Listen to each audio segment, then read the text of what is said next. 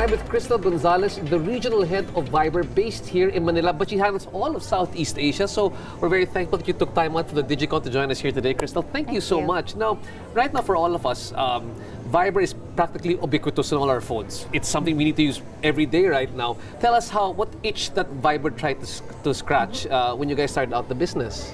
So we launched in 2013 and we really wanted to target the youth. So a lot of the efforts and initiatives we did were targeting millennials, particularly 16 to 25 years old. Oh, we fall into that age range, yes. I see. But how did it actually start? Who thought about it? What they were doing at the time? So I was hired by the founder himself, Mr. Talmon Marco, around September 2013. Okay. And then we started planning how to launch the brand and the app in the market. So before we launched, we had maybe 200,000 active users. And then we had a big marketing plan, and that time, all the competitors were actually ahead. I mean, they were already marketing in the Philippines, maybe 6-8 months ahead of us. So it was a scary time for us, and they obviously had maybe 3 times our budget and all these things. So we had to really find a way to differentiate ourselves and to be noticed. Like how do we tell them about Viber and what makes us different compared to other Exactly. apps? So what does make you guys different? So how we positioned ourselves is we wanted to be the fun, expressive app. So we focused more on group messaging versus one-to-one messaging, and stickers, localized stickers, which turned out to be one of the favorite 2 features of Filipinos: group messaging and stickers. I see. So we promoted this heavily. And also, in terms of a brand, we created our brand equity by letting the youth experience the brand's fun brand presence through events. I see. So that time, events, concerts, clubbing, all these things were very big. So we found a way to integrate the brand in all these youthful experiences. So the idea behind it was more like with Viber, it's not just a fun, expressive messaging app, but if you're a Viber user, you get a VIP treatment or you get a freebie or a reward.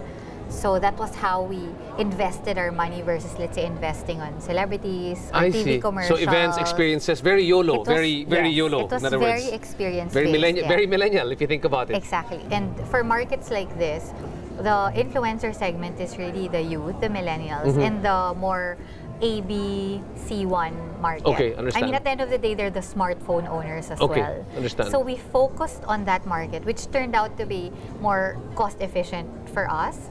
And pretty much these are also your loyal users, because they're the ones that have consistent data connectivity. I see. They can afford the smartphones. So those are pretty much the barriers, the smartphone ownership and the connectivity. So data connection is still not as cost efficient as, let's say, other markets like Singapore, Korea, where everybody can pretty much afford it. So it was very important for us to target and hit and invest on that specific audience. So Philippines was really one of the priority markets to launch. Why the Philippines? Because of the size of the market, because of the level of social media penetration? We're a text capital since back in the day, since around 2005. So we're a text capital, we're a mobile savvy nation. So in terms of learning, growth, we're actually the top. Even up to now, we're part of the top 10 markets in Viber. So they just thought that, by launching Viber here, it was the right time, that time. And also, they were going to learn a lot of things here that they can replicate. I see. So that's really why they also chose the Philippines as sort of like one of the first markets to go into. Our Southeast Asia hub is actually here. So we're managing all the Southeast Asian markets, and we're big in Myanmar and Vietnam as well. I see. For the other markets, so we also started having an office in Russia. So we still have an office in Russia, Belarus. Our Israel office is still there. We also started to have an office in the US. So it's growing. So it's growing. When he brought you in, was the company already was still bootstrapping, or was it already a company that had venture capitalists coming into the business? Viber started initially through the founder, and actually their investments were mostly from family and friends. They also had another startup before they launched Viber. These are the same group of founders. So that's how Viber started, and then around 2014, we were bought out by a Japanese e-commerce called Rakuten. So Rakuten is like the Amazon of Japan. Now we're pretty much ran the same way. We're still quite like a fun startup type of operation. So we were still able to maintain the Viber startup culture. But with the bigger ATM. But with a bigger investor, I guess. We have 25 million unique registered users in the Philippines alone. So that's in terms of, I guess, competition. So in terms of market share, we have like 70% penetration in terms of installations. In terms of messaging apps, so we're number one next to, if you count Facebook Messenger, which pretty much automated the social media users to Messenger users. So we're pretty much the top in terms of messaging app. That's what we're really more known for than a social networking app. I see. What's next for you guys? Where are you taking Viber next? So we launched a public chat feature, which pretty much allows publishers, brands, groups, celebrities to post real time, sort of like feeds on Viber. So it's called public chat.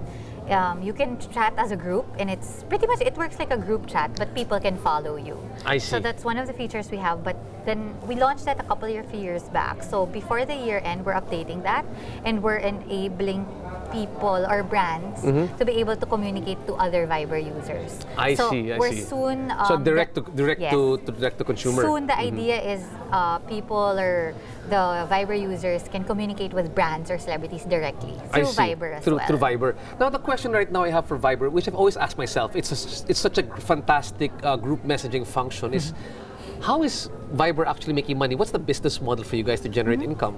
So we make money, our business model is through the Viber Out. Viber Out is like a calling service where you can, you pay a certain fee, and you can call any mobile or landline. Through Viber Out. So you put, it works through credits. So you have Viber Out credits that right now works through either your telecom, direct through your postpaid network, or through credit card. That's one. And the other one is through stickers. And there's two components to the stickers. So one is the paid sticker pack. So not all the stickers that you use are free. Some you have to pay for it for like $1 or $2. But obviously most Filipinos enjoy the free sticker, yes, of course. But some actually are fond also of the paid sticker pack, which are a bit more premium stickers. And also we opened our doors to businesses and brands. So now you can also have branded sponsored stickers on Viber. I see. So right now, can you tell me if Viber is actually making money as a business? Actually, for Southeast Asia, we're actually the top revenue-making region in the whole Viber. So that's with the stickers. For the stickers. The sponsored stickers. So that has worked really well for brands and the partners.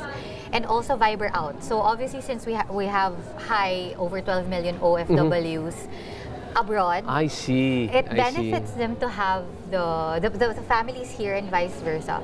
So they use Viber Out service because not everybody can afford a smartphone. So the idea of Viber Out is that you can call your family or relatives abroad at a more affordable rate, whether they have a smartphone or not. So you can call them in the office, at home, or on the laptop, as long as they've got a Viber application over there. You just need a connection and a Viber account. I see.